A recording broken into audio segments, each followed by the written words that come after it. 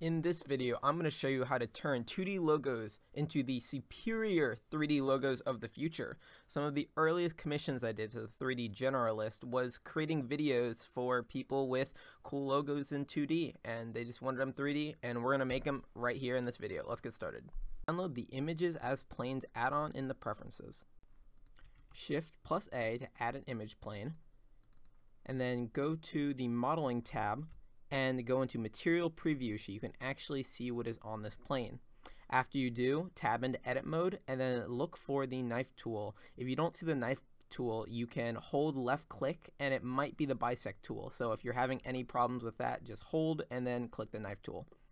With the knife selected, cut around the logo, just doing your best to follow the lines. Don't worry if this isn't to your perfectionist standards, we can always add a bevel with Ctrl+Shift+B to get a smoother edge. This provides to be extremely useful when you have any curves in your model, and with this Google logo, you can see that it's mostly curves. For a lot of modern logos, you might even be done. Just slap on a Solidify modifier and bam, sexy 3D logo. Wasn't that so easy? However, for the less pretentious logos, we have some more detail that we're going to need to add in. Cut out every single piece of this logo. That's going to be the mustache, the eyes, and the eyebrows. Make sure to do Ctrl+Shift+B if you have any curves like we did in the last Google logo.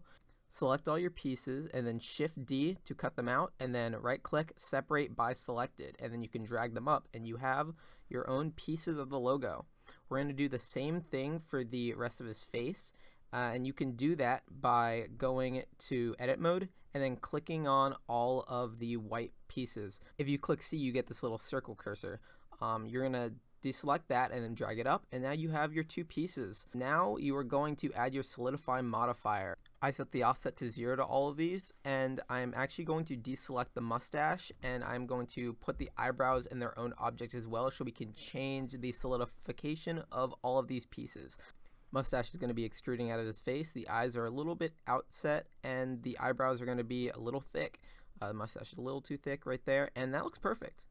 If you turn the model to the side, you can see that it still has this weird clipping image texture. We're going to get rid of all of the materials on every one of our pieces, and we're just going to put a basic black and white texture on here. So the mustache is black, and the eyes are black, and the eyebrows are black. It's a pretty easy logo in that way, but you can do whatever you want to these. I'm going to turn the metallic up so you get a little bit of a darker scene, and I'm also going to add a back plane so you can see everything that's happening. We're going to shade everything smooth, and then go down and select Auto Smooth.